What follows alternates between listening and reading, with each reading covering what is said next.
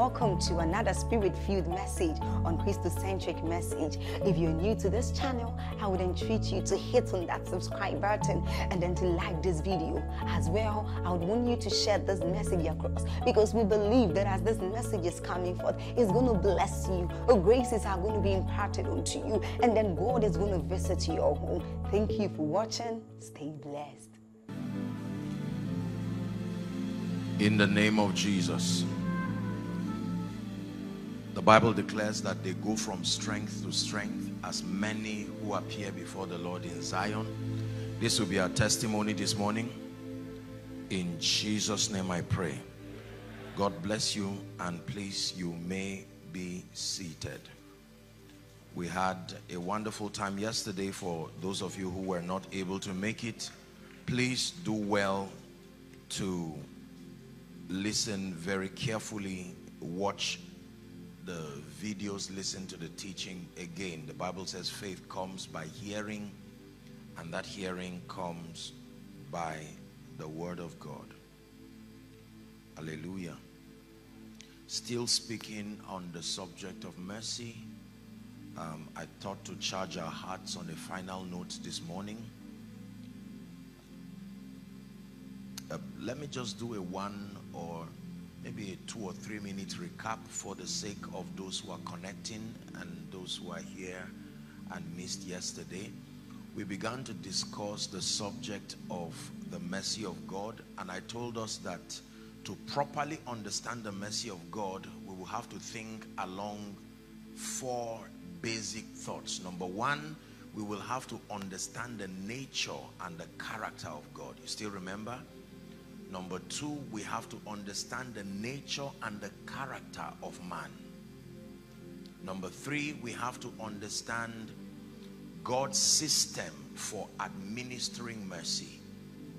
That mercy is not administered arbitrarily. There is a protocol, there is a requirement that if one is to be a recipient of God's mercy, as free and as lavish as it is, you will have to walk in keeping with a spiritual condition. And then we looked at the benefits and the blessings of mercy. We said how that God is love. The Bible declares that he is gracious, he is compassionate, he is slow to anger, and of great mercy. We contrasted it with the nature of man. The psalmist revealing to us something about the intrinsic flaw in all men. He said, in iniquity did my mother conceive me. And Jeremiah was speaking and he said, the heart of man is desperately wicked. So we see that man in himself intrinsically does not have anything good. Are we together? Yes. And then we did speak about mercy, that mercy expresses itself in 2 dimensions. Please pay attention to this. Number 1, the first dimension of mercy has to do with administering pardon to a defaulter or a sinner. So the first dimension of mercy has to do with defaulters and sinners. For sinners and defaulters, mercy is expressed as pardon. And then for those who are incapacitated, mercy also reflects itself in expressing help for those who are incapacitated and inadequate. So that all of us by these expressions will be requiring mercy at one point or the other in our lives. Either as a pardon for a default or for sin, or as help to lift us up in the midst of inadequacies and deficiencies. Very important. We did say again that mercy is the fruit of compassion. That the foundation of mercy is compassion. It is impossible to administer mercy until you have compassion. Mercy is any action that is taken as a response to compassion. Is derived from a standpoint of compassion. We did look at 2 biblical benefits of mercy among others. Number 1, we said that the healing ministry is derived from mercy. The Bible says Jesus had compassion upon the people and he began to heal. So every and all kinds of healing stem from a standpoint of mercy. Number two, provision. Every time Jesus saw the people hungry, he saw them weary with the inability to help themselves. That was what led to the miracle of the 5 loaves and 2 fish. Hallelujah.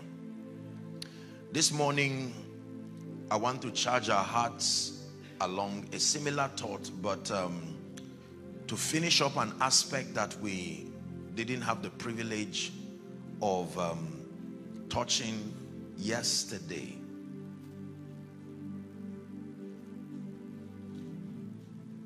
Luke chapter 6, please. Luke chapter 6, and we'll begin our reading from verse 36. Luke chapter 6 from verse 36. Jesus is teaching the disciples now, and he introduces the subject of mercy again. He says, "Be ye therefore merciful, as your heavenly Father also is merciful." Please keep that scripture. What he is saying there is, now that you have understood the mercy of God, your understanding is not complete until you know that a responsibility now comes upon you by reason of what you know. That the same way your Father is merciful, there is a mandate and a call upon you to be merciful in the same vein. It says, "Be ye therefore merciful, as your Father." So it gives you a standard. To understand the standard of mercy you are supposed to live up to, you have to understand the Father's mercy. And that's what we took out time to teach yesterday. Remember, I forgot to tell you that we dealt with the story of the prodigal son. Theologically speaking, that is the most classic expression of the subject of mercy. And I did tell us yesterday from the story that at one point or the other in your life, you must become like the prodigal son's father and even the prodigal son himself. All of us will play that scene in our lives as the father communicating mercy to a defaulter, or as the son needing mercy from the father. We usually would start as the son. Everyone here, in iniquity we were born, and so at one point or the other we would have to come to the father. The prodigal son said, "I will arise and I will go to my father, and I will say unto him, Father, I have sinned against you and against heaven. I am not worthy to be called your son. Take me as one of your servants." So at one point or the other in our lives, we are going to be in need of mercy from God and from men.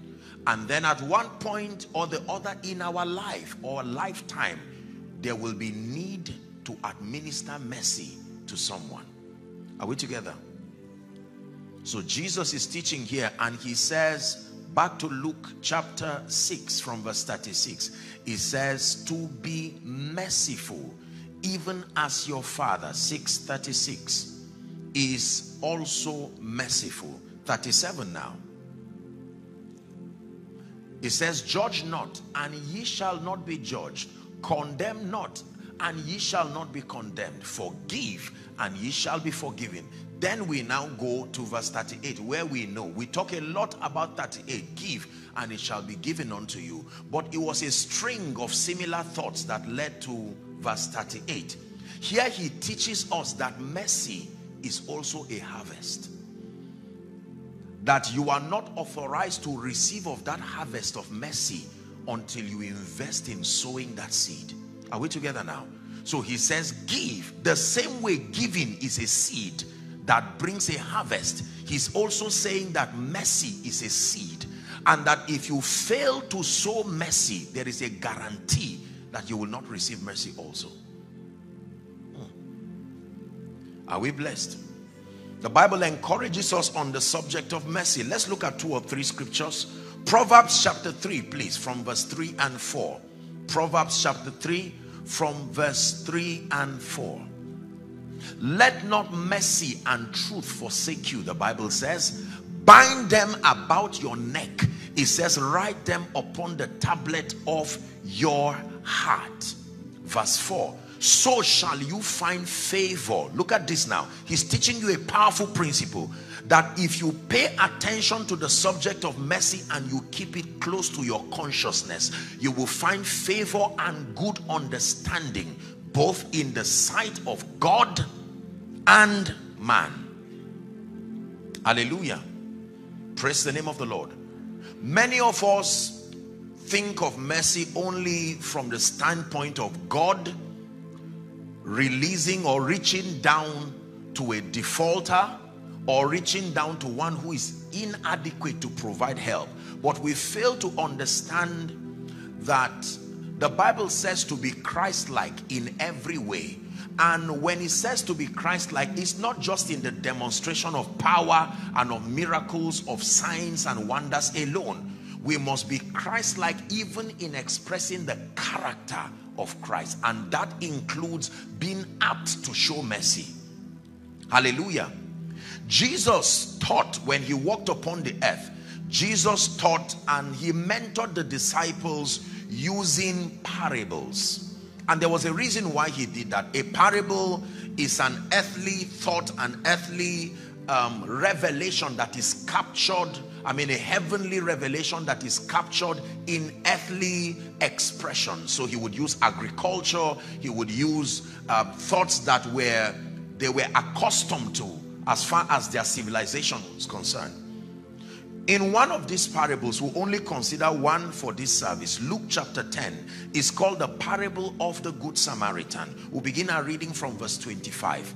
Jesus now is teaching us the character of mercy. Luke 10:25. Are we still here? And behold, he said, a certain lawyer stood up and tempted him, saying, Master, what shall I do to inherit eternal life? And he said unto him, what is written in your law? How readest thou? 27. And he answering said, thou shalt love the Lord thy God with all your heart, your soul, and your strength, and your mind. And then you shall love your neighbor the same way that you love yourself. 28. Jesus begins to teach now. He said unto him, thou hast answered right. This do, and thou shalt live. 29. But he, willing to justify himself, said unto Jesus, who is that neighbor that is deserving of my love, that is deserving of the communication of mercy from me? Then Jesus begins his parable.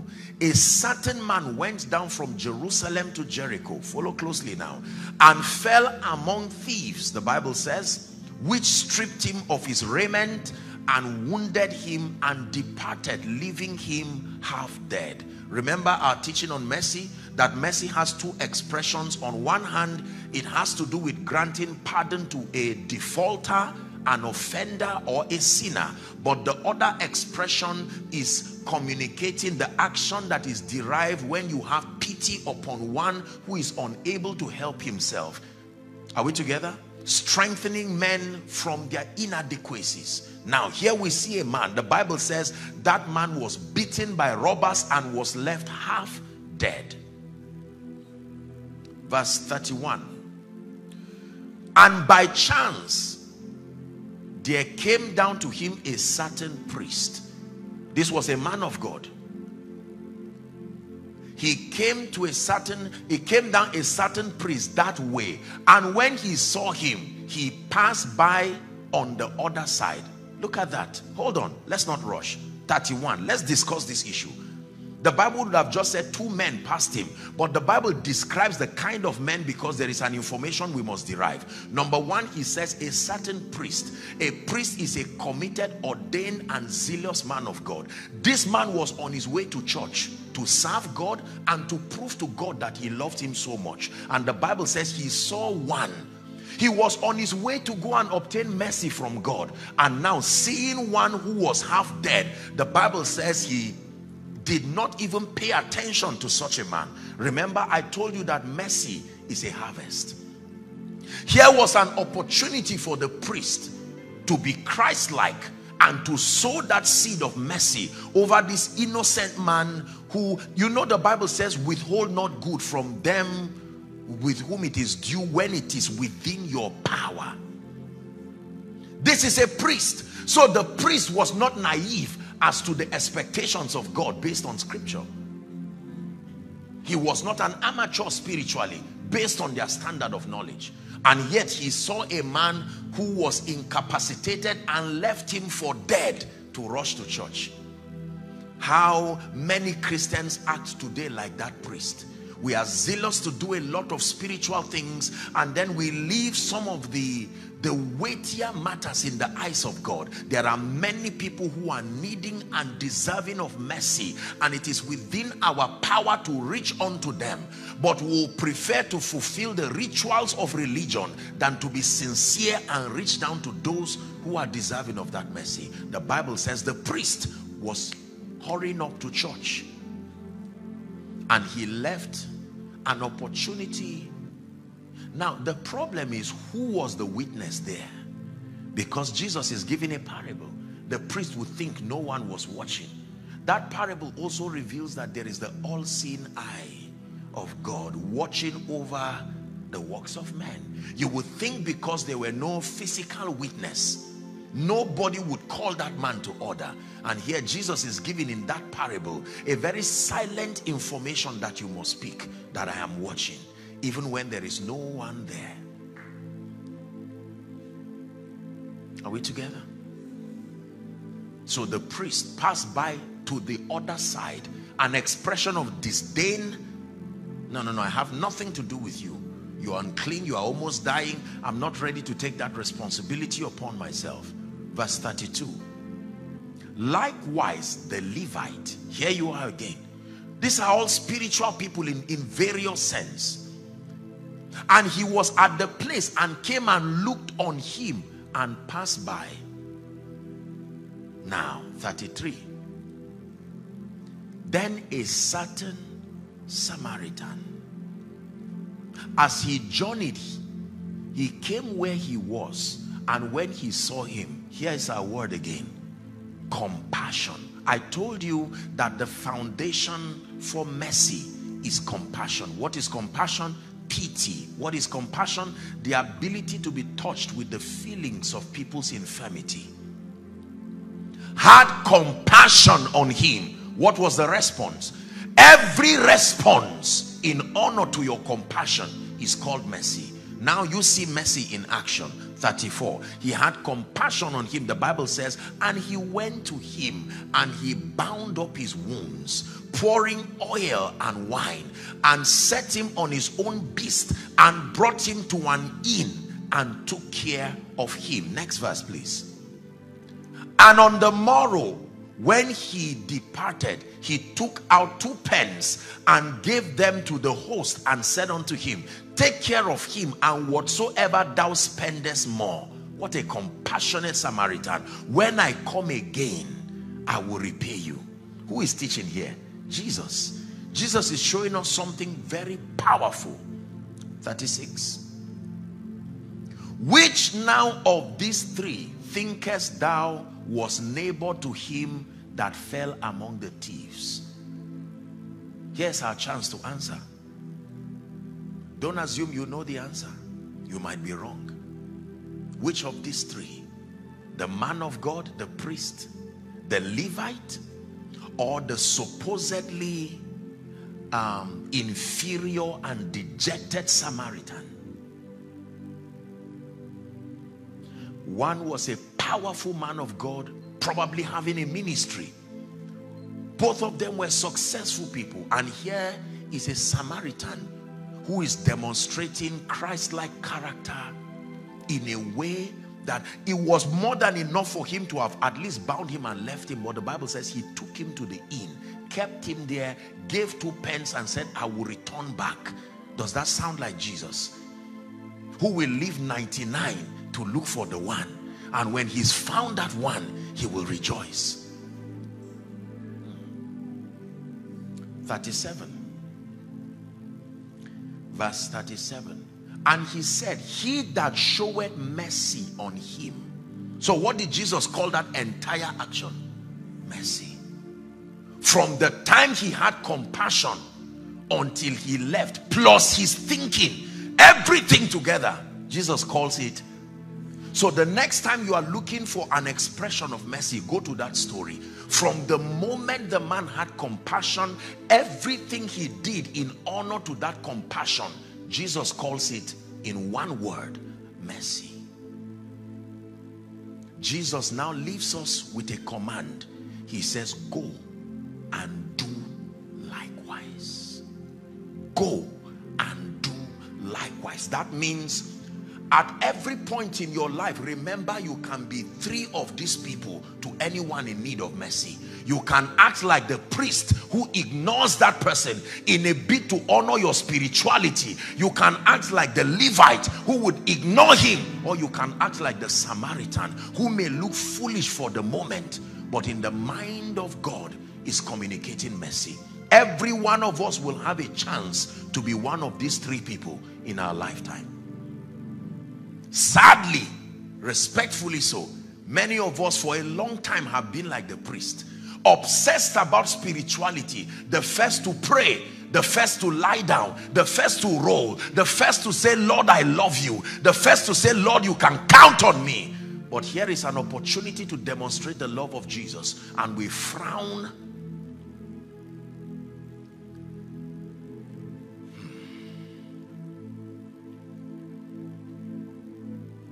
Many of us are like the Levites. We're on our way going to do the things that we have to do that make for life, godliness, spirituality, and we ignore the weightier matters. You see, in the mind of God, most of the things we do not pay attention to are the things that really touch the heart of God. The charismatism around Christianity and religion, that can easily receive an applause from men because it seems to be obvious. Power, healings, miracles, all of these things. But there are things that nobody may be there to clap for you for. But in the mind of God, those things are priceless before him. Can I tell you, everyone seated here, there is an opportunity for you today in our world to show someone mercy. It can be your house help, it can be your aid, it can be somebody in need of compassion. It can be a child whose school fees is less than 10, 20,000 and you can pay, even if it's one time. Many times we give, many times we communicate expressions of love, provided there is a structure to notice us and shout our praise. Respectfully speaking, that's what you see our wonderful politicians and the rest do. No one is really greedy. People just want it in exchange for praise that must be loud.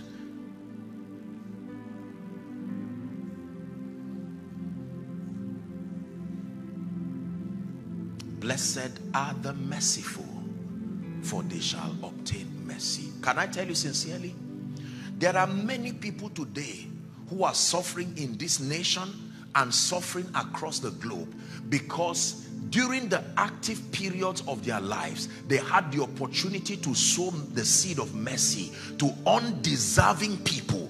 By now, they would have been rich recipients of that harvest. Some of them while they were in the civil service, some of them while they were in government, some of them while they were in power, some of them as preachers. They had moments every day. God gave them an opportunity to sow the seeds of mercy.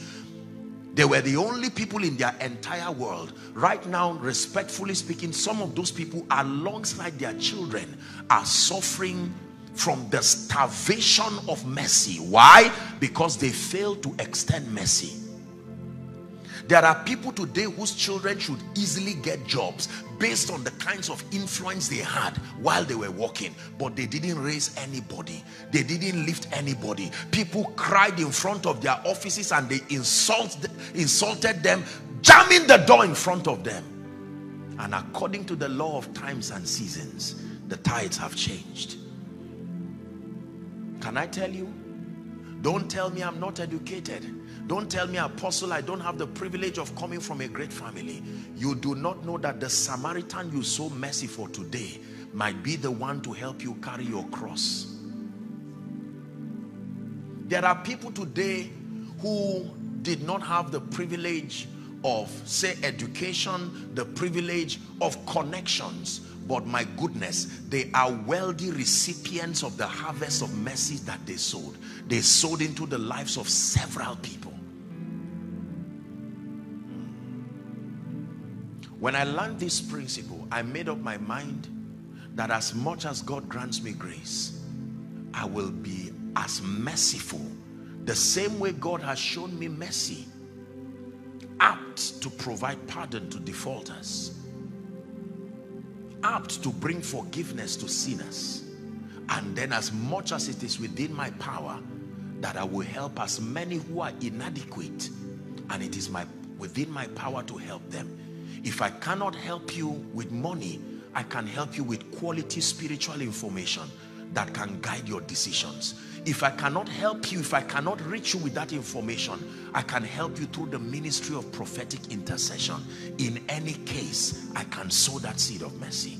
I remind you this morning, dear people of God, more than just receiving from a merciful God, we must become merciful men to men. It does not just stop at receiving from God. Give us this day, he said, our daily bread. And he says, forgive us our trespasses, even as we forgive those who trespass against us. I told you that the communication of mercy stems from the fact that there is something about the nature of man. Please look up. It is easy to forgive and let go when you understand the intrinsic construct of the falling man, that all of us at best are still flawed. It is only a matter of time. In teaching on the subject of mercy, I always teach that you will be deserving of mercy at one point or the other. The condition is not to be a sinner. The condition is to be human. Provided you are human, I give you the gift of time, and may it help you reveal how human you are. Because no matter how self-righteous, no matter how flawless and blameless you seek to walk, provided you enjoy this gift of time, I guarantee you, one day you will be in need of mercy.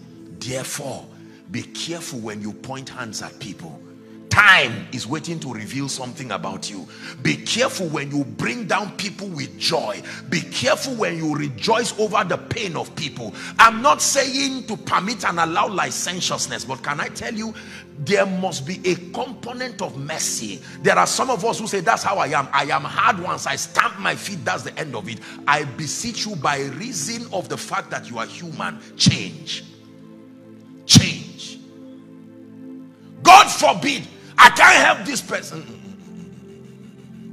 Accept it as a statement that you made in ignorance and repent this morning. Because I assure you, even if you are Jesus, a day will come you will not have the power to carry the cross on your own. Your Jesus, the all-powerful, the one who raised the dead, could not carry wood. Raised the dead.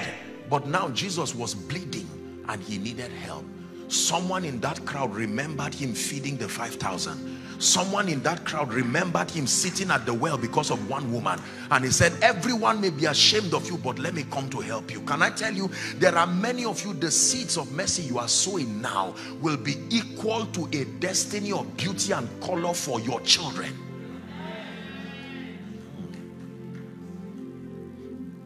Experience has taught us that people will forget what you said, but they will never forget how you made them feel. Can I tell you, we live in a world today that seems to downplay anybody that does not have any constructive value to match your level. We must be careful. We must be careful. When you see a successful man, you've seen all he can become. But when you see someone who is yet becoming, you don't know how far he can become. The child today may be your destiny helper tomorrow. The nobody today may be the one God will use to lift you. Is someone learning now? So let us not just pray and ask the merciful God to visit us and say, oh thou God of mercy, come and visit me. And then he is asking you a question. I am more than willing, because my mercies are new every morning. But are you willing to communicate the same mercy? I wish I had the time. I would have told you another and taught you another parable. The parable of a man who was owing. He was owing little. And he went to the king, and the king made a statement and told him, he said, okay, no problem. Because he cried, he said, I'll let you go. And he ran and met someone who was owing him far less and forced the man and said, you must pay me. Forgive us our trespasses as we forgive. Do you know what that means? Always remember that you are human. It's not a call to weakness. It's a call to remember that the best of us will still be limited. Hallelujah. One time I was praying for a man and his dear wife. They had a very serious misunderstanding, and we're just trying to manage the situation. And the man turned and told his wife, I'm sorry. And he said, I will never offend you again. I said, stop there. Oga, you are lying. I know this is an emotional moment. I know you are being sincere, but you are just being human. Let's not make a fool of ourselves here. It will happen again. Let me tell you the difference between forgiveness and forbearance. Forgiveness means to pardon a default. Forbearance means to create a permanent system of accommodation over that weakness, because it will happen again and again and again. There are many people in your life you don't need to forgive. You need to forbear.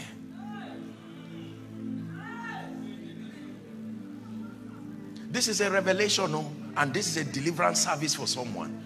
You have been trying to forgive people you need to forbear. That's why the pain will not let you rest. If you know I'm a talkative and I will remain so all my life, advising me to be quiet is a waste of time. Forbear.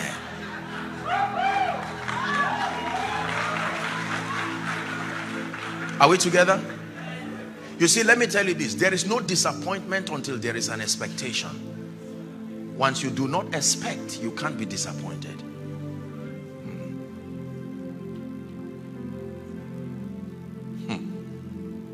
Believers are encouraged, like God, to be people that show mercy and compassion. Believers are encouraged based on scripture that, like God, we are to be people who are able to show mercy and show compassion. This is true. This is a church with so many leaders and so many successful people, and I can tell you, the moment you become a leader at any level, it will take the grace of God and this revelation to show mercy, because people will annoy you every day. Your life and your organization will be full of people with different shades of wisdom, and you will need to trust God for grace. Sometimes the way to show mercy is just to be quiet, because if you open your mouth and speak, you may wreck and destroy someone's life forever. Hallelujah. Mercy is very powerful. I keep sowing seeds of mercy because I know that I'm human. Someone said, Apostle, I love you so much. I said, you are right. That's because there are many things you don't know. You've not seen me hungry. You've not seen me shouting at anybody. You like the version you see. If the only thing you have towards me is love, I don't trust you. Let me see the mercy. Do you still have mercy in place? It will guarantee the longevity of our relationship. If the only thing you have towards me is love, I don't trust you. Some of you, is when you listen to this message again, you will hear something that you didn't hear now. Peter looked at Jesus and he made all kinds of statements. I won't do this and that. And Jesus looked at him. Before a small girl, Peter ran away, called a small girl woman. I don't know him. And he ran away. When Peter was angry and offended that Jesus had made them to leave fishing under a proposition that they will be great people. Now he had died and left them with nothing. Remember, Peter had a family. He was angry, and in John 21 he said, I go a fishing. Let me not do 2-0. Let me go back to what I was doing and leave this scammer who deceived me for 3.5 years. And the disciples said, we go with you. The Bible says, as they were fishing, they caught nothing. And then a stranger stands by the seashore and says, little children, have you any catch? Little children? Who is speaking? And then he says, cast your nets to the right side. And Peter casted his net to the right side and he caught so much fish. And then he realized that it was Jesus. The Bible says he washed his clothes and came and said, depart from me, I'm a sinner. Brokenness. You have done something for me. I don't deserve this catch. Not after all the things I did and said to you. But now you came and acted as if you cannot even remember any of those. And he sat with Jesus. And while they were eating, he asked him a question. He said, Simon Bar-Jonah, lovest thou me more than this? God is asking you the same question. Lord, I love you. He's saying, how much? I love you enough to keep all the principles you have taught in scripture. Then he tells you, go and do likewise. Be a sower of the seeds of mercy. That there are some of you after this service, you need to get up. And in fact, I'm not teaching you to be careless, but there are some of you sincerely. There are people, for instance, who owe you, and there is no way under heaven, based on their level of thinking, that they will be able to pay you. And the truth is that that money, you really do not need it, based on the way God has increased you. I'm challenging someone. Could it be possible to call that family and advise them and talk to them? Don't just forgive them. If you forgive people and don't sow the seed of knowledge, you wasted the opportunity. And you call them and say, look, I gave you a chance. This is only 50,000. It's not about the money. I was watching your communication of responsibility. I know you cannot pay. I will forgive you. But to replace your ignorance, let me help you understand that next time this is how to approach life. Go. And then heaven records it and adds it to the credit of your children. And one day you'll find out that your child is just soaring on the wings of favor, and God will remind you that 10 years ago, this was the seed you sowed. Can I tell you, I do not mean to be a bearer of bad news, people of God, but there are many of you.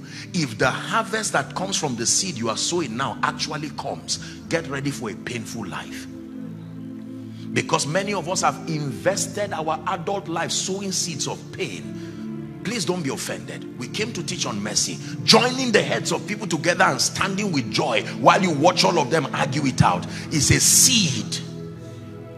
This service this morning, we are going to find time to pray and say, Lord, show me mercy, even if it's for the sake of my children. I have sown seeds in ignorance. Some of you, you are not at that place of work again. Some of you, you are not even in that nation again. But you left a track record of pain that nobody from your family will be able to open that door again. There are names in this nation that are padlocks. There are names in this nation that are keys. There are people who have had to change their names, even their surnames, as a safety net. Because if they dare hear, who is this, that surname? Remind me again. You can't get the job. But I'm qualified. Leave this place. And they will recall an event. Can I tell you? We live in a world where it's fashionable to be judgmental. Now, as leaders, we owe a responsibility to rebuke, to correct, to guide people in righteousness. But can I tell you the truth? It is mercy and truth. He says, do not let mercy and truth. Truth alone without mercy is dangerous. It's like driving a car with only an accelerator and no brake. No matter how careful you are, you will need both the accelerator and the brake to drive effectively. Some of us have only accelerators. We don't have brakes. We must be careful. We live in a world today where it is easy to point fingers at people. You hear that somebody's business went down, or you hear that a family, maybe a woman's child stole or did something wrong, and we are very quick to point fingers. Can I tell you, I don't endorse evil, I don't endorse licentiousness, but believers, God is challenging us. Let us be the first to come and wrap our arms around wounded people and show them love for God's sake. The world is already a place of pain, a place of misery. Let us not add to it. Okay, so the man was involved in a fraudulent issue in his office, and the newspaper is carrying everything around. Now, you've seen that the man is broken and he's regretting what he has done. We are not endorsing the sin, but somebody must come and say, look, it's all right. We do not endorse this, but we are going to stand and cry with you. And like Peter, they'll say, depart from me, I am a sinner. And you say, remember, we are all sinners who are saved by grace. For the Bible says, if we say we have no sin, we deceive ourselves, and that the truth is not in us. But if we confess our sins, the Bible says that God is faithful and just to forgive us of our sins and to cleanse us from all unrighteousness. I've had the honor and the privilege of crying with so many people by reason of what I do. Some of them politicians, some of them business people, some even men of God. Sincerely, I will tell you, some of them have come with charms and come with things to say, Apostle, I can't continue like this again. I was wrongly mentored. It's not that I wanted this. I was praying for the prophetic or praying for crowd, and somebody took me to somebody to took me some, and this and that. And while they are saying that, sometimes I find tears just trying to come out of my eyes, because it would have been me. The difference between me and that man is not discipline, it's mercy. It would have been me. Can I tell you, listen, there are many of us that if you were exposed to the conditions of the people you are criticizing, you will do 10 times worse the things they are doing. Hallelujah. Now please do not forget that we are not justifying evil here, but we are teaching ourselves that all men are human, and we must put in, as we drive through this pathway called life, you must reserve a space in your heart to show mercy. Hallelujah. Are we together? Yes. You find out that someone just lost their loved ones. Don't go there and start shouting and saying, where's your understanding of divine life? Blah, blah. You see, as a man of God, it's a difficult thing, especially when you walk in signs and wonders and miracles, to stand and cry with people when they are bereaved. Most times when people die, I'm usually one of the first that they reach, because they are still hoping I can pray for the people to come back to life. And sometimes it is difficult. On one side, they've watched your crusade and they see people rising up from wheelchairs, throwing crutches, and now they are saying, please help me. This is my only son, he just died. Some will even quote scriptures and say, Apostle, I know one word from God. At that point, I don't need to be a preacher again. I need to be a human with great compassion, to say, listen, even though this person may not be able to come back to life, we are here standing with you to cry. It is powerful to be there with people when they are crying. When you come to people when they are celebrating alone, you came too late. The journey starts from when the tears start, not when celebration starts. Don't just meet the resurrected Jesus and claim a stake in his life. Were you there on his way to Golgotha? There are many of you, you will not be invited at the table of greatness of many, because you are ignoring them now while they are crying. And when they are left alone, the God of all mercy will come and pick them. And when you think they are dead, you will still see them standing. And you say, oh, I remember you. They say, no, I don't remember you. I remember the one who was there for me while I'm crying. There are people today who were relieved from jobs. And some of you are aware that there are parents with 3-4 children relieved from jobs. I'm not putting you under pressure. Never for once did you even send 5,000 to say, sir, I may never be able to help you, but just to let you know that you are in my mind and you are my thoughts and my prayer. This may not do much, but even if it is to buy a recharge card, that 5,000 you have sent will be equal to 5 million tomorrow. It's an investment that does not fail. Be part of people's success story, not just their celebration of it. Hallelujah. Praise the name of the Lord. I think it was 2 or 3 years ago in a ministry in Zaria. No, I think it was 2 years ago. I had left Zaria not too long after I left Zaria. They called me one morning and said, you know, I don't know who threw her child just at our third overflow. A baby, just threw the baby and left the baby there. And when I got to here, I said, really? Why would they do that? Who is that? I mean, even if she does not want the child for whatever reason, you take them to social welfare or this. Why throw the baby? And I called the woman who found the baby. I looked at her, I said, Madam, would you do me a favor of taking care of this baby? Just be the mother, I will fund the project. I was in Zaria a few weeks ago and I was looking at that beautiful girl growing, and I'm saying, Lord, thank you for the honor and the privilege. Immortalize your impact in others, so that even if you are not there, you are still alive in them. He says, Abel, though dead, yet speaketh.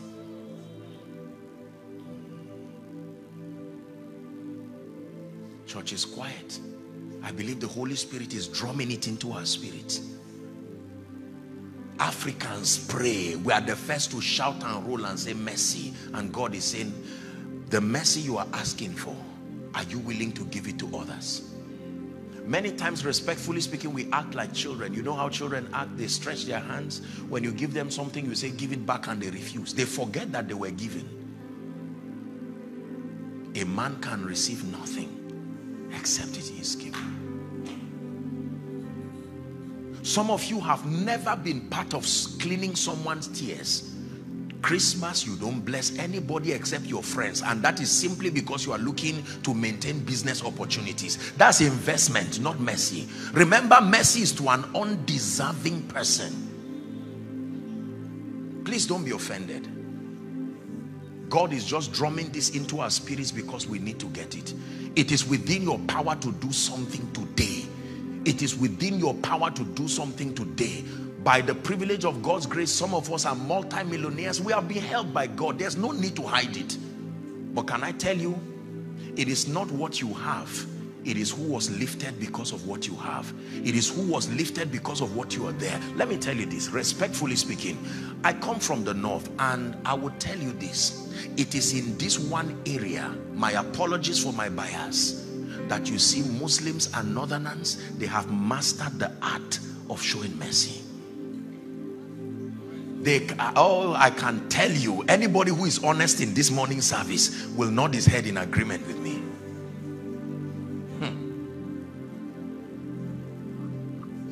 Hallelujah.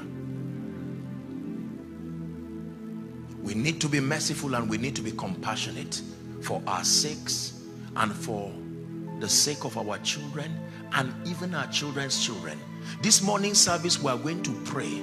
And there are two prayers. When it's time to pray, we're going to pray two sets. Number one is to kill some wrong seeds we have sown now. Because if the seeds of lack of compassion that we have sown actually become harvests, we will spend the remaining. That means you have already enjoyed the happiest days of your life. And we need to cancel it by the blood. To say, Lord, I made a mistake. I have everybody around my life is fighting me because of my show of hardness, and I think it is proof of masculinity. Lord, you have reminded me this morning that I'm human. One day I will need that mercy. Let me tell you this, respectfully speaking. Parents, there are many of us, the way we are treating our children now, don't forget you will be old. Don't forget you will be old. One day you will not be able to move your legs. And it is not just your child who will help you. It's your track record that will help you. Sometimes you see very old people roaming around, moving, and you are wondering, why is Mama, why is Baba suffering like this? Don't they have children? Then they will tell you the child is somewhere in the US, even running a charity foundation and blessing people. And the child will say, my mother rather dies, or my father. I know what they did to me. I cried and I begged them, I pleaded with them to give me a chance for life, and they shut the door at me. But the God of all mercy came and met me. I believe in people. Provided a plant is not dead, you can still water it. You only stop watering a plant when it is dead. A dead plant cannot have life again. But a plant that is dying can be revived. Hallelujah.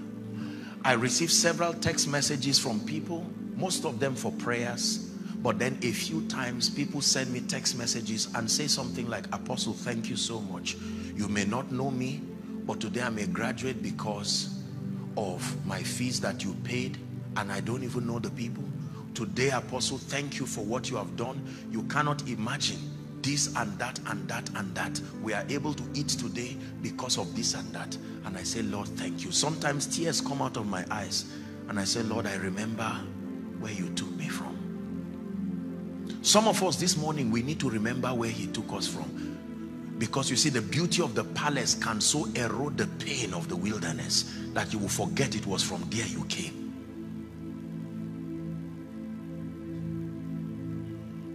Blessed are the merciful. Some of us need to go back right now and call our children together and say, look, gentlemen and ladies, I know you may not be doing well, but I need to tell you that I want to participate in your life. Provided you are alive, I will not give up on you. Remember, don't forget the condition I taught you for administering mercy. If you do not find brokenness, don't waste your time administering mercy. Let me repeat. If you do not find brokenness, no matter how emotional the people are, once you do not find brokenness, I give you an advanced information. Communicating mercy will be a waste of time.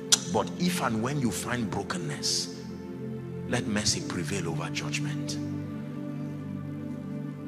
Hallelujah.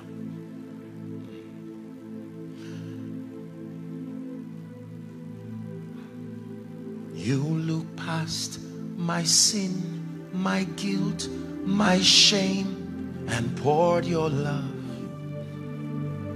You look beyond me, oh.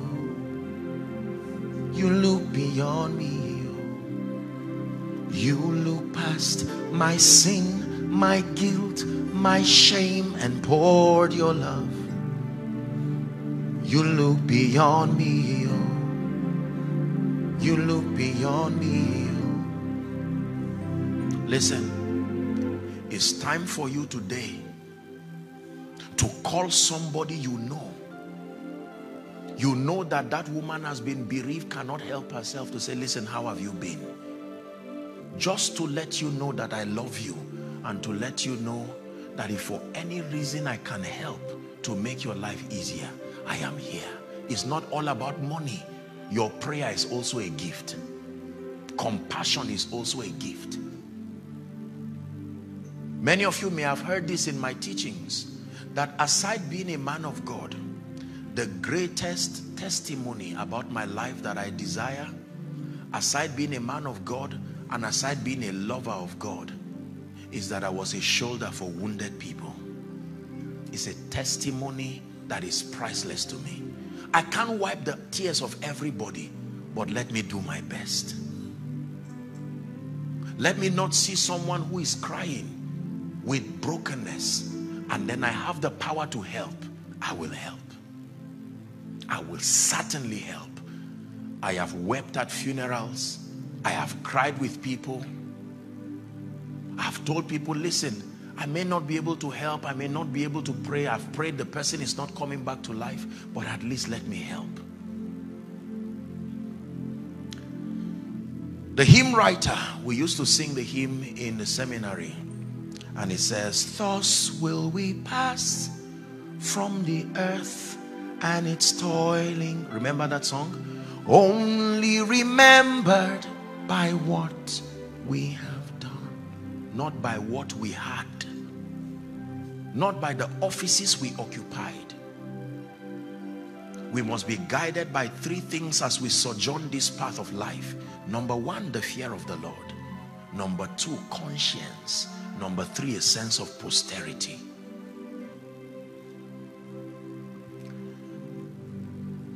So I recall for you again one more time and one last time the story of the Samaritan. The priest ignored that man who was in need of mercy. The Levite ignored that man who was in need of mercy. But when the Samaritan came, he did his best. Can I tell you, God does not burden us with any assignment to do everything and be everything to everyone. That is a call to a burden and a load, a luggage that God did not give you.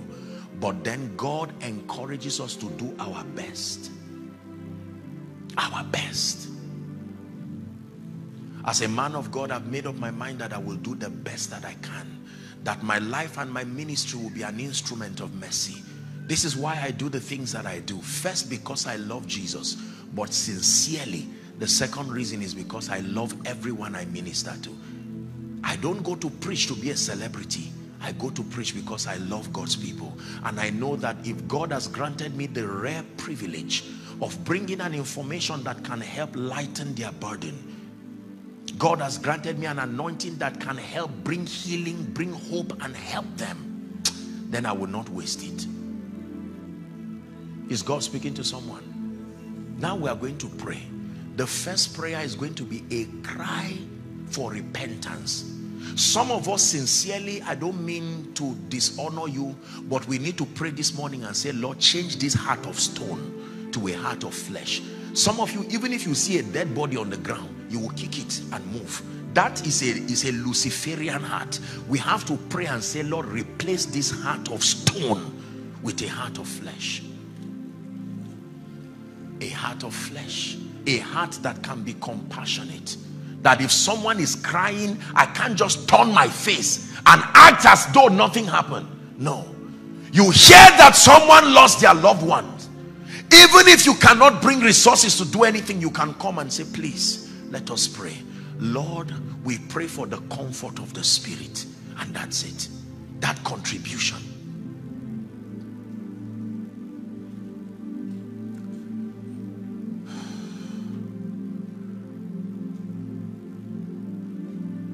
Someday, if Christ tarries, whether you like it or not, we'll all not be here. It's a news many of us don't like hearing.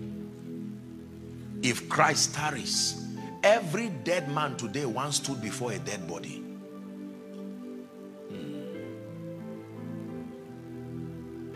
Please listen to me. I didn't come to waste your time this morning. This is one of those teachings you must archive in your heart. Did I do my best to live for truth? Did I live my life for you? When it's all been said and done, all my treasures will mean nothing. Only what I've done for love's reward will stand the test of time. Lord, your mercy is so great that you look beyond our weakness and find treasured gold in married clay, turning sinners into saints. And I will always sing your praise here on earth and ever after. For you've shown me heaven's my true home. When it's all been said and done, you're my life when life is gone.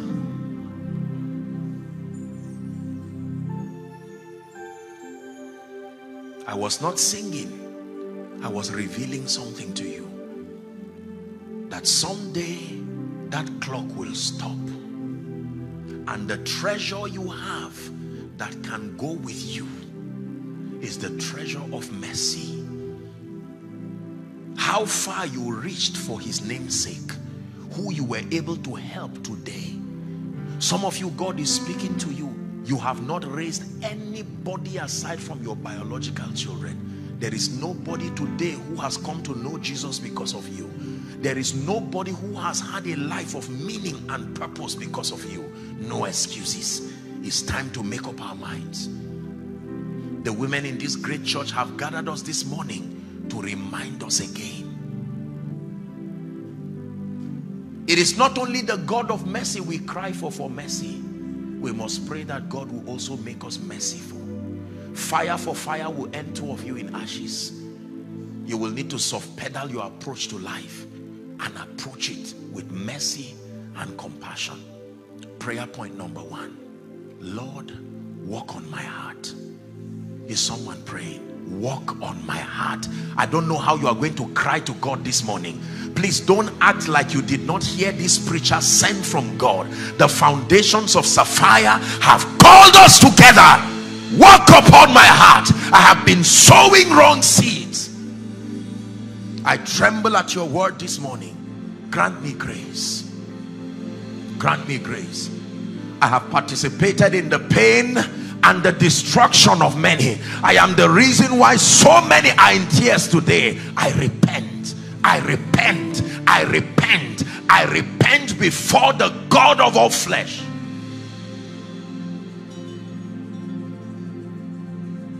Someone pray, someone pray. Those following online, are you praying, asking the God of all grace to purge your heart? Mercy is a harvest. If you do not sow that seed of mercy, do not expect a harvest. Someone is praying, Lord, the grace to cry with them that cry, the grace to stand with them who have demonstrated genuine brokenness, the grace to forbear, the grace to be merciful, to be touched with the feelings of people's infirmity.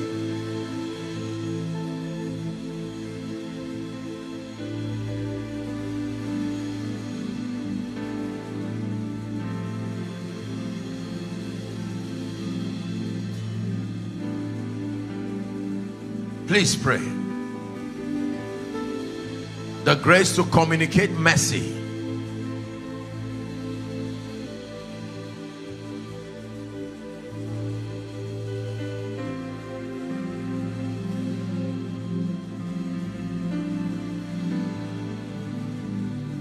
Lord, take away this hard-heartedness.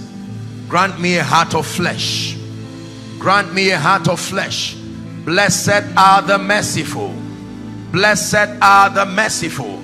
This is a message this morning. Blessed are the merciful. Blessed are the merciful, for they shall obtain mercy. Blessed are those who spend their lives sowing these seeds of mercy every day and everywhere.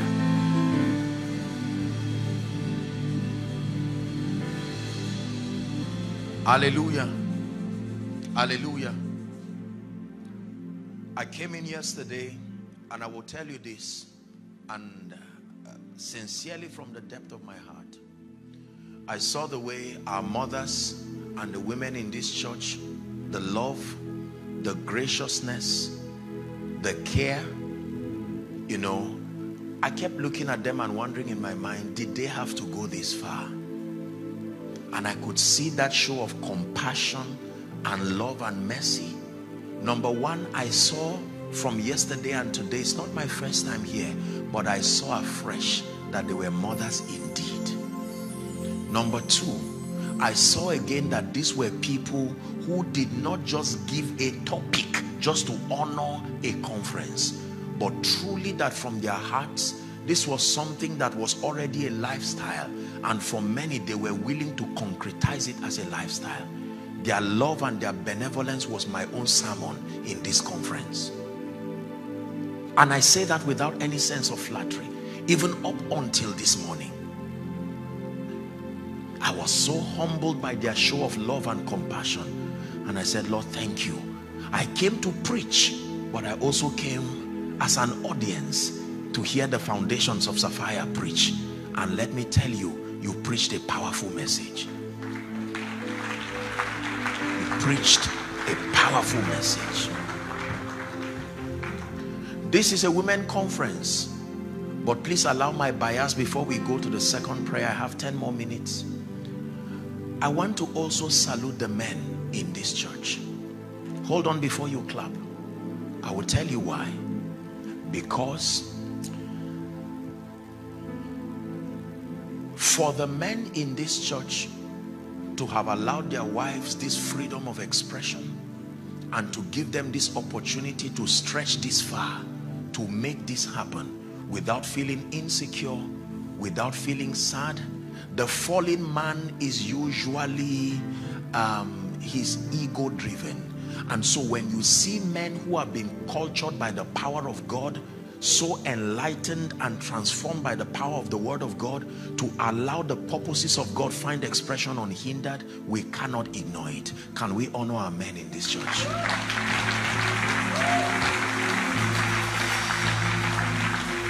I'm not a politician. This is not a manifesto for any political party. I stand here as one sent by God truly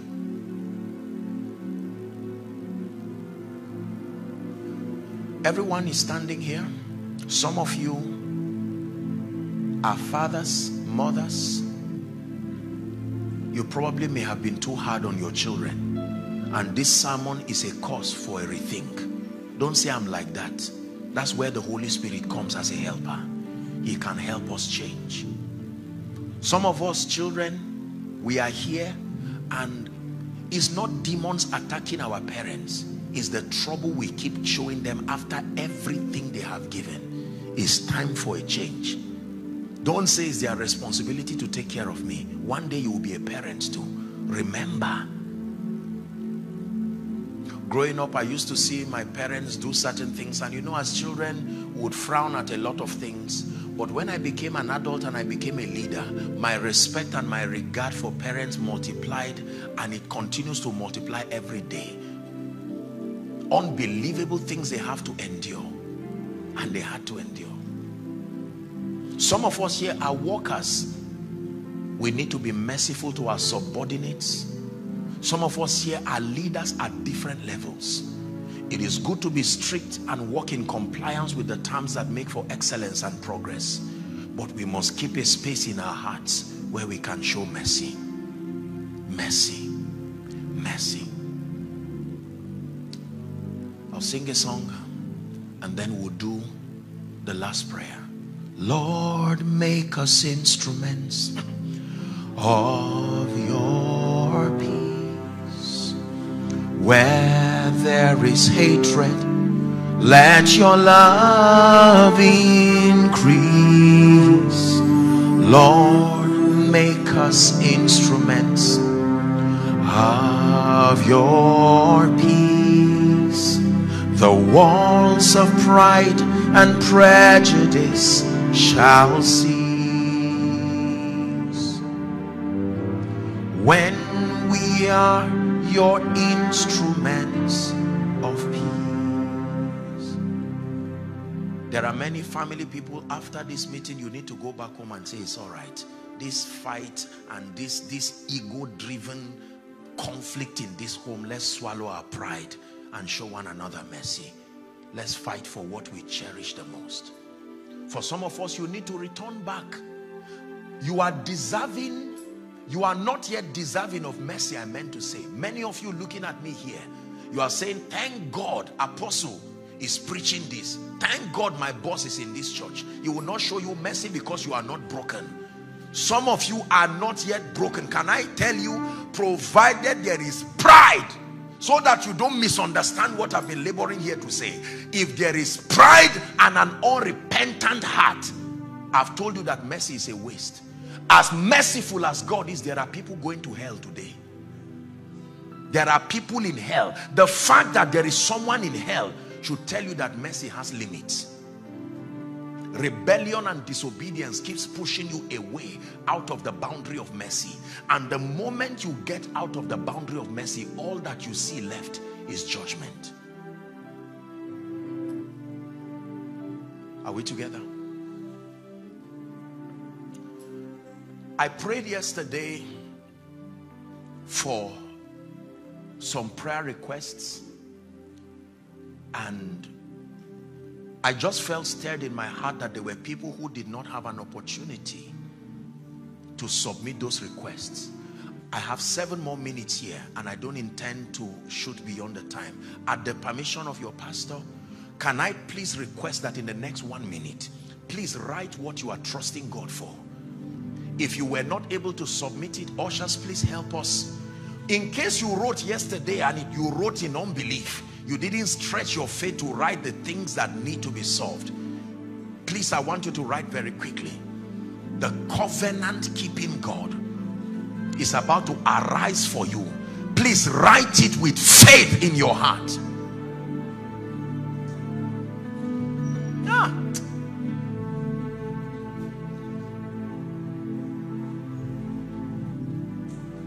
From the rising of the sun to the setting of the same, your name is to be hallowed. Help me.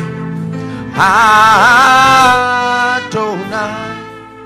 From the rising of the sun to the setting of the same. Your name is to be hallowed. Adonai. From the rising of the sun to the setting of the same.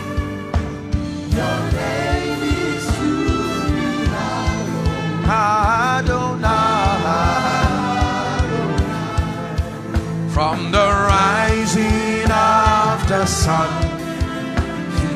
Please write it down.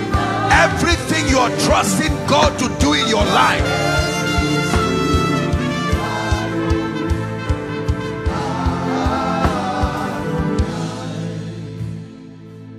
Please write it down. Write it down. Father, healing by your mercy for my loved one. Someone is having cancer, even stage 4. Write it down. Lord, I'm trusting you to recover all the losses that I incurred from COVID. Write it down. The Bible says, be anxious for nothing. It says, but in everything, Philippians 4:6, by prayer and supplication with thanksgiving, it says, let your request be made known unto God. There is a God that answers prayers. There is a God that answers prayers. Please, ushers, help. If you are done, can you wave it? Let's save time. Just wave it. Please help them. There are people waving theirs. Just wave it and we'll bring it before the God of heaven.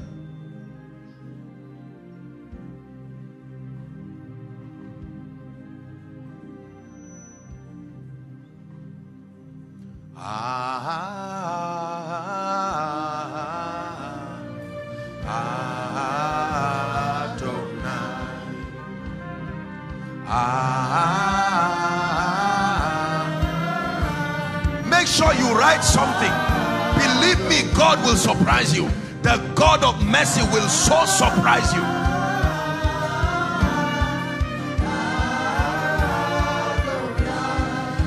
From the rising of the sun to the setting of the same, your name is to be hallowed.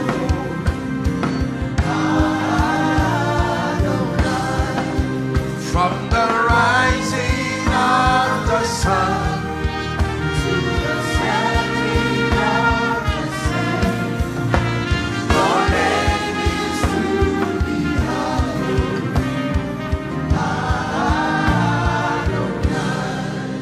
Now, for those of you who are following online, watching by television, or you are connecting through the internet, you may be wondering, Apostle, how do we get our requests here? Let me tell you what you need to do. If you can't send it, I want you to just write your prayer request and then lift it as a point of contact while I pray, expecting the God of all grace and mercy to visit you. Are we done? I'm about to start praying now. Is there someone? Okay, please help. We have our Father there. Please, everyone, begin to pray in 1 minute while you are standing. Lord, you who is the God of mercy, arise for me. Please don't keep quiet. Pray in 1 minute. Arise in your power. Thou shalt arise and have mercy upon Zion, for the time to favor her, yea, the set time has come.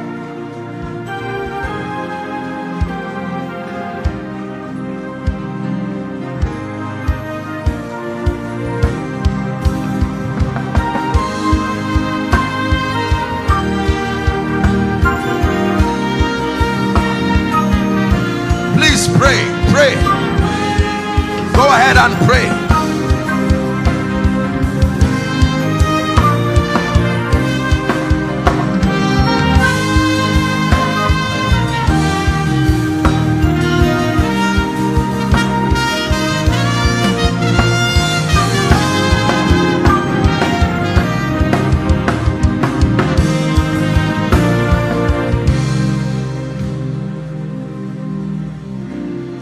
The God of wonders will arise for someone. Believe me, for somebody writing this testimony, you will keep recording testimonies till this year is done. Hallelujah. Now here's what I want you to do. You don't have to kneel. I'll do the kneeling for you. As I kneel to pray, please, in 1 minute, I'd like you to cry. Because some of you have cried and cried. Cry to the God of all mercy. Lord, these Egyptians I see today, may I see them no more forever. Please open your mouth and begin to pray. Open your mouth and begin to pray. Open your mouth and begin to pray. No distraction. We have just a minute or two. Someone is praying. You came to church this morning.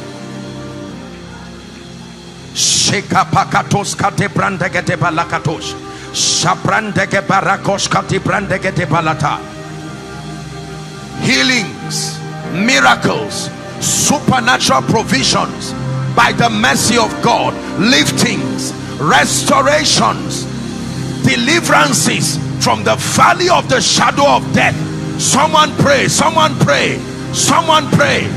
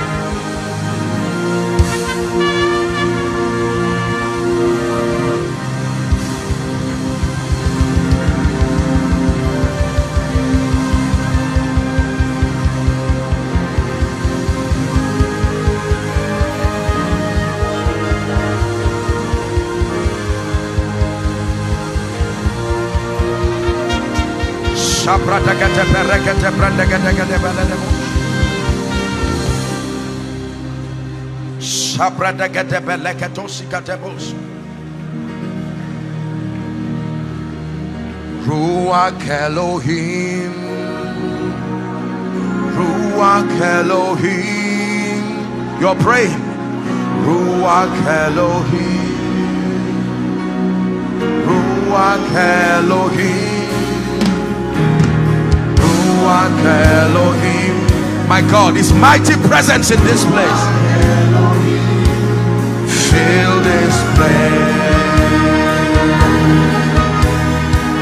Is someone praying? An end comes to captivity. Shabra degete bagata praskate balakoshia. Embrakata praskate balakoso to predegete balakos.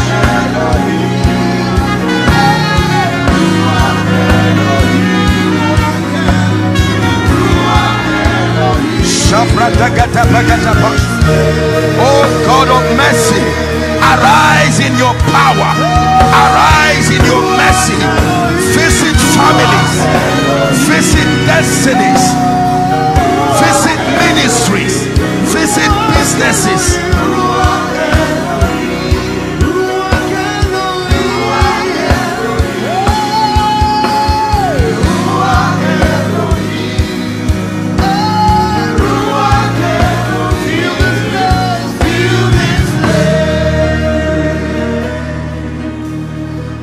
Hallelujah.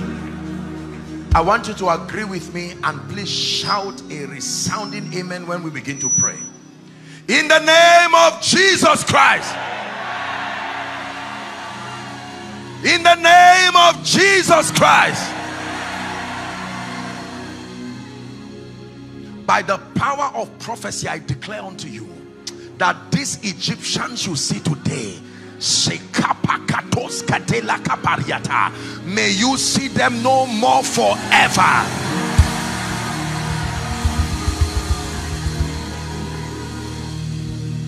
For someone here, in the name of Jesus, my God is bringing you restoration before the end of this month. Not next year, not next month. How God will begin to move people and things will surprise you. Let it be for you in the name of Jesus.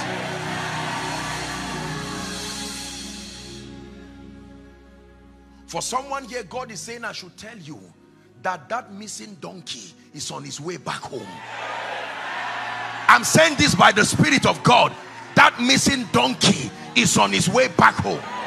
You will understand what God is saying. That missing donkey is on his way back home.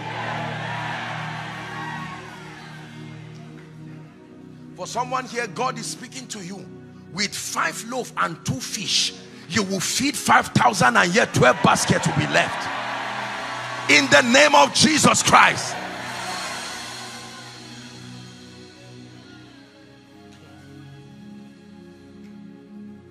For another person here, it will be for you like it was for Mordecai. The Bible says that night could not the king sleep, and he said, bring me the chronicles. And they opened where Mordecai saved the life of the king and was not honored. In the name of Jesus, let the book of remembrance be opened for your sake.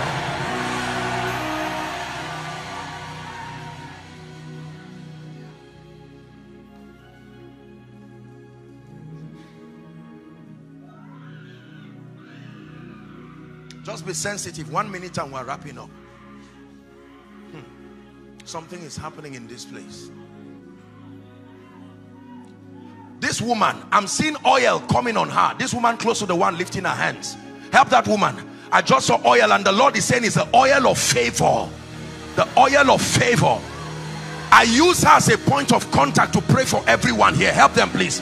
Where you have not seen favor in your life, in Apakatosh Katebakata, may that grace rest upon you now. You don't have to bring them out. May that grace rest upon you now. Hallelujah. Please hear me. When Jesus was born, the spirit of the Antichrist through Herod wanted to seek for him and kill him. They hid him somewhere, and the angel appeared and told Joseph, he said, you can now return. Those who seek the life of your child are gone. I pray for you in the name of Jesus Christ. Those who seek your downfall, those who seek your tears, those who want evil to continue in your life, those who laugh with you in the open but go back in the secret and wish you evil, may the God of judgment arise in the name of Jesus.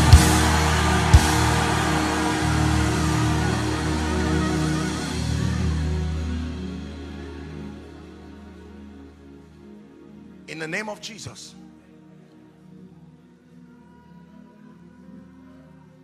I'm looking at hands in the realm of the spirit. God is showing me, but I'm seeing the hands empty. There is nothing on them.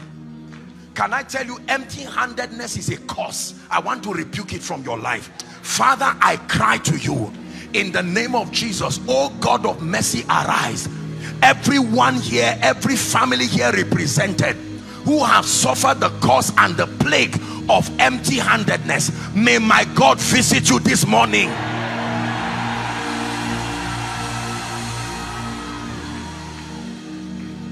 Anyone here trusting God for a job, you have applied, you have done everything you know to do. In the name of Jesus, 3 months from today, by the power that raised Christ from the dead, may my God grant you rest.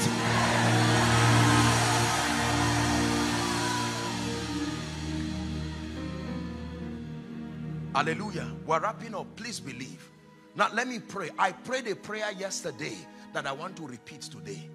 If there is anyone here or any family, the spirit of death has been looking for you through dreams. You go to sleep and you see yourself, dead people calling you. The Bible says, what fellowship, what does the living have to do with the dead? Any spirit of the dead calling you, in the name of Jesus, here at this conference, by the power that raised Christ from the dead, I separate you from the spirit of the grave.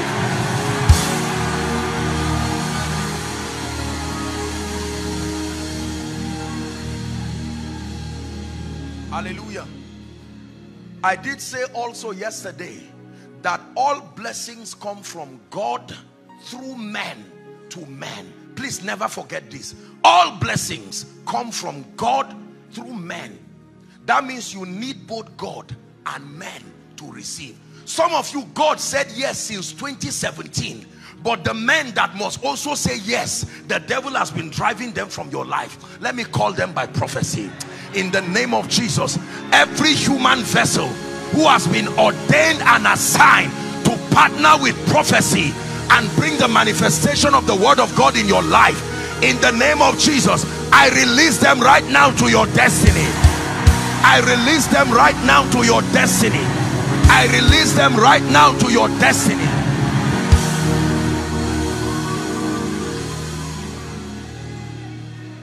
Hallelujah. In 1 minute, I'd like you to pray for the foundations of Sapphire. My apologies for taking 2 or 3 minutes. Let's pray for our mothers, our aunties, the women in this church. Please open your mouth in 1 minute and cry from the depth of your heart. Lord, we pray for foundations of Sapphire.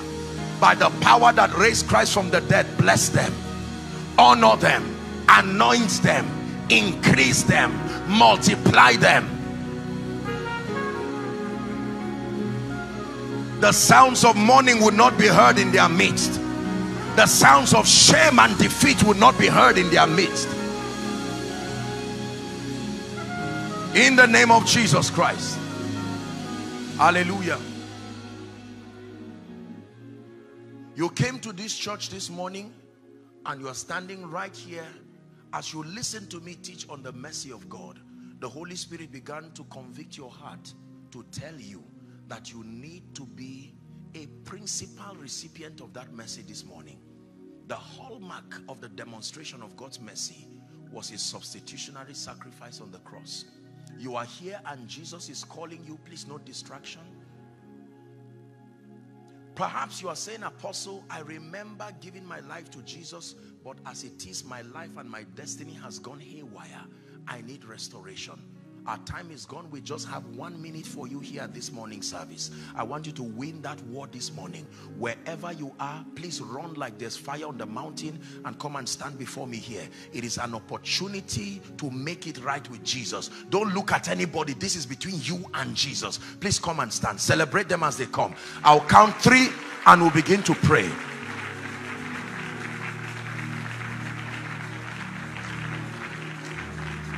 Softly and tenderly Jesus is calling. Come. Calling for you and for me. 2. Jesus is calling. Calling for you and come home. Come home. You are weary, come home. Come to Jesus. Softly and tenderly Jesus is calling. Calling all sinners, come home. Apostle, I want to come, but I'm not sure if I'm saved or not. Join them. There is no such thing as I'm not sure. If you are not sure, come and be sure this morning. Please, quickly, very quickly, we want to pray.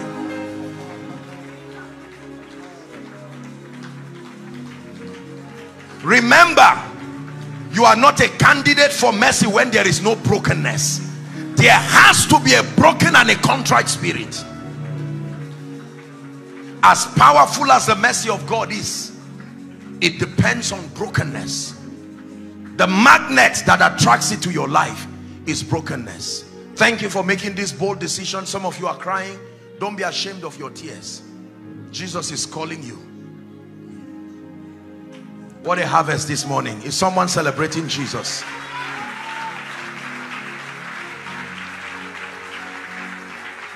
Don't be ashamed of your tears. He will give you a new beginning. Now please, look at me, all of you who are here. I know you are crying. Can I tell you this? Every one of us cried like you too. Don't be ashamed of your tears. Your tears are a token, a representation of your desperation and your need. My Bible says the Lord is nigh them that call upon him. There are many people who come out for an altar call and they are not serious. They just stand roaming around. I assure you they were not saved. Coming out is not what saves you. It's the contriteness of heart and then professing with that prayer with faith in your heart. Thank you very much for making this decision. May I please request that you will lift your right hand, and those who are following online, you are making Jesus Lord of your life. Here is a chance to open up and receive. You pray this prayer also. It doesn't matter the nation, whether you are watching by way of rebroadcast. This is an opportunity for you to make Jesus Lord of your life. Please lift your hands, those of you in front here. I want you to say this after me. Honestly, there are people crying here, my God, and my heart is even...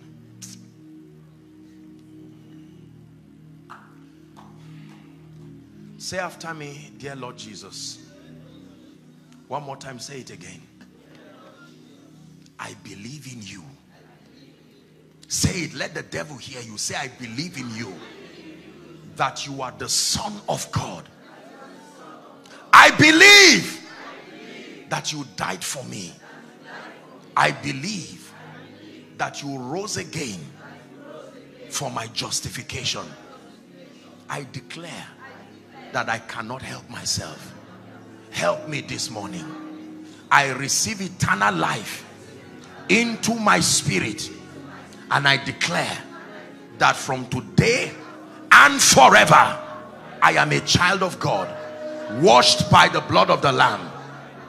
Amen and amen. Keep your hands lifted. Father, thank you for these ones. For no man comes to you except you draw them. They have responded to this call, many of them with tears in their eyes. Lord Jesus, thank you for the honor of bringing this one to the King of Kings and the Lord of Lords. I pray that the power of God will keep you. I pray that the grace of God will keep you. By the authority of Scripture, I declare your sins forgiven. And in the name of Jesus, I declare that you start afresh with God today. No going back. You go forward ever and backward never. I declare that the power of sin, Satan, hell, and the grave is broken over your life. For in Jesus' name I pray. Thank you. Now please, here's what I want you to do. Many of you are crying. Honestly, you can't imagine how, it's been a long time since I saw so many people just crying and weeping before the Lord in genuine repentance. Our Father is there waving his hands. Now here's what I want all of you to do. Please, in concert, I want you to follow him, and a few counselors will be there to pray with you. Just have your details and you'll be back. Have they been given the card? Or they'll be... Okay, praise God. Let's celebrate them as they go. Thank you. Please. Thank you, sir. Thank you, sir. Hallelujah. Praise the name of the Lord. I want to thank you so much for this opportunity. The entire leadership of the church, Foundations of Sapphire, thank you for the honor of having me around to share the word of the Lord. And I pray that God will increase us, that all together we'll keep loving Jesus and we'll go from glory to glory. In Jesus' name I pray. God bless you. Hello, beloved in Christ. We hope this message was a blessing to you. I would want you to do something for us. If you are new here, kindly hit on that subscribe button for us, and then like this video as well. Share to your family and friends to bless them, because we know that this message will be a blessing to their body, to their soul, and to their spirit. We would need you to do one thing for us too. Tell us in the comment section where you were watching us from, and then if you've got any testimony for us, kindly share with us. Thank you for watching.